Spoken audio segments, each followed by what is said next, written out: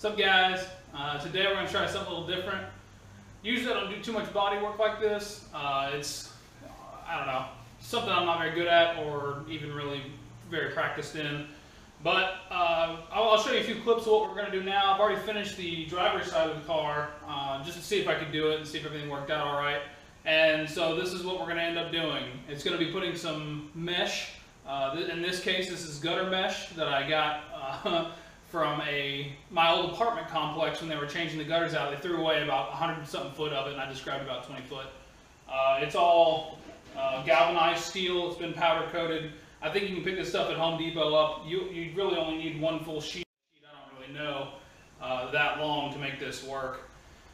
Then also you're going to need some aluminum L-stock. In this case, this is some cheap L-stock. I don't even know where I got it. You could probably pick it up at Lowe's. It'll be kind of expensive. If you went to a metal warehouse or something like that, you can get a lot cheaper. You're only going to need about 10 to 12 inches of it, depending on how you want to make your brackets.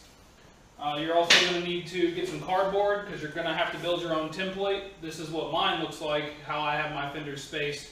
It's about 3-inch spacing, I guess, somewhere around there. Next, you're going to need some sort of tubing.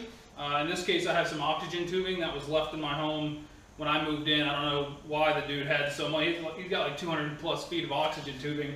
He was like 35 years old. I don't really understand what all this tubing's from. You're going to need some rivets. In this case, I've got some stainless steel rivets, but aluminum rivets work as well. I'm going to use some Rivnuts, but you don't necessarily have to. You can use bolts if you wanted to. And then, of course, what every race car deserves, a bunch of zip ties.